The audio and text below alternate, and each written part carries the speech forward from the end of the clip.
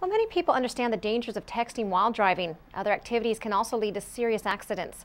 That's why a group of Fairbanks High School students have taken upon themselves to curb distracted driving among their peers and the community. Students from Mrs. Graham's technical writing class at West Valley High School talked about the dangers of texting behind the wheel, eating, drinking, changing music, and talking on the phone. The project was months in the making. Students watched a multimedia presentation complete with a student-made cartoon and a realistic video portrayal of a car crash.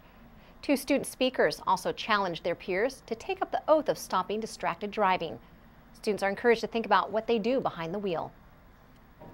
I've actually known some people who've gotten into really close calls because of distracted driving, and it's a lot more scary matter than people might take it. Of course, it's drilled into our heads by now that texting and driving is really dangerous, but I don't know how many people are actually aware of how devastating it can be. So I just want people to, that video, the first one that we watched with the whole big accident that we saw, I think it would be better if more people actually saw that and took it to heart.